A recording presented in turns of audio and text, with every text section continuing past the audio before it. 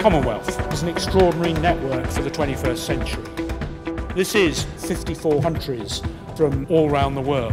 Namaste. It is 1/3 of the world's population, with an average age of below 30. Room delegates took their places while photographers swarmed around them. No one knew what the meeting would bring. The world is a new world. It was Cameron who said, this is not the age of superpowers. It's the age of networks and friendships.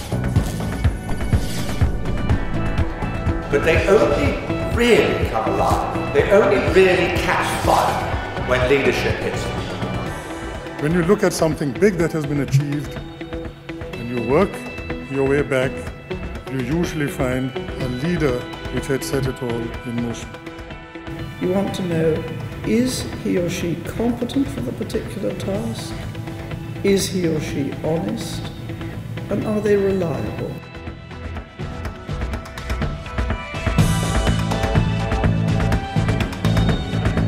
Almost everyone in the room is a decision maker of some sort. So they are used to power and authority in their own right and in their own role, but what they're not used to is working across such a diverse range of nationalities, skills and people. I feel a buzz, I feel an absolute buzz about this programme. Events like this matter.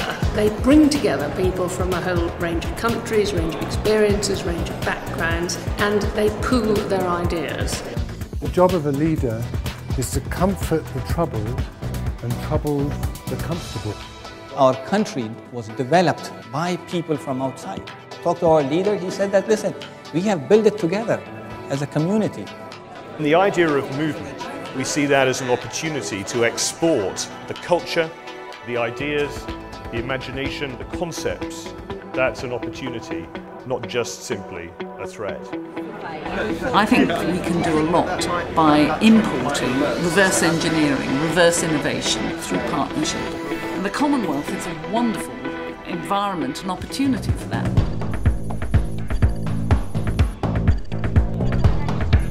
What we do with our cities around the world is of fundamental importance. It's where people are going to be, rich and poor. When one thinks of the word inner city, there was a time when that meant kind of crime-ridden, whereas actually cities should be the height of civilization, not the depths of it.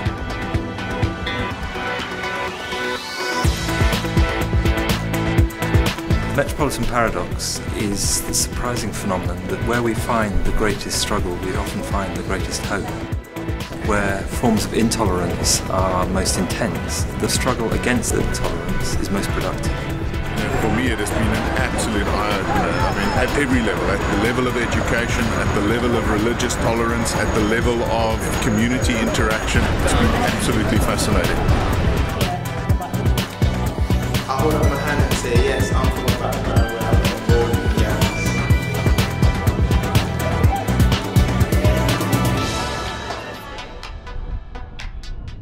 The challenge itself is how do we build bridges as leaders, and this would be one place to start to connect in terms of how do we collectively take responsibility.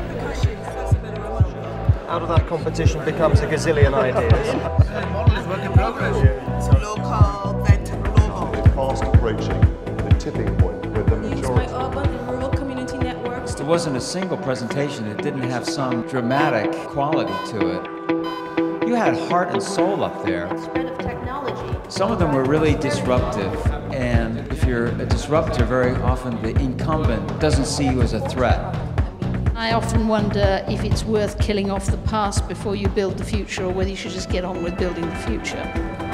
How many of you will actually do something different on Monday morning? I'm used to, broadly speaking, being in a hierarchical situation which is task-driven, and what I'm observing here is actually to bring about real change. That isn't necessarily the only paradigm to follow. I want to go back and see how I can deliver against some of these harsh conversations that we've had, how I can bring youth and business together and really look for something that's tangible. My hunch and hope is that we will develop a generation of genuinely visionary leaders who value the public mandate that a democratic system requires. What we like about CSCLeaders is that that's equipping people with the foundations for them to be able to lead themselves. It's about allowing them to establish a network of contacts all around the different geographies, and it's about honing their innovation skills. Nobody ducked, nobody hid, everybody played. Walking side by side, side by side. We've rekindled and refired something that actually is incredibly important. The role of powerful, intelligent networks is greater than ever. We have a real choice about how we could try and make the world a better, more prosperous, more stable, fairer world. And that is a real cause for a generation. Ladies and gentlemen, I think the adventure has just begun.